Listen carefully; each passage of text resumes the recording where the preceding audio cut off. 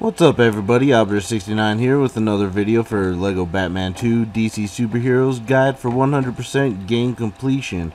And in this video we'll start off by showing you how to get the escaped villains from Arkham Asylum. And they're scattered throughout. There'll be red beams of light shining down to the terminals that you need to activate, and it'll let you get your supervillains. And these terminals that are red and yellow splashing lights, you have to have flash to build. And for these ones you have to have laser eyes, and you can activate terminals.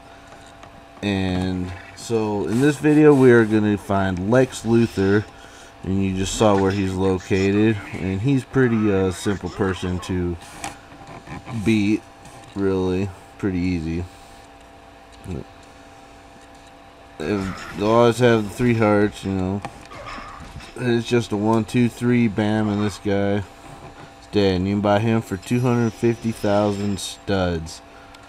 Now the purpose of us doing these 3, there's the Joker. He's located up on the first island, up by the Ace Chemicals factory. And I'm gonna get these 3 characters, Lex Luthor, Joker, and the Riddler, because these are the 3 characters that you need to get most of the red bricks unlocked. So just go ahead, fight Joker. He shocks you, push triangle, switch character, and hit him. And then you buy him for 250,000 studs.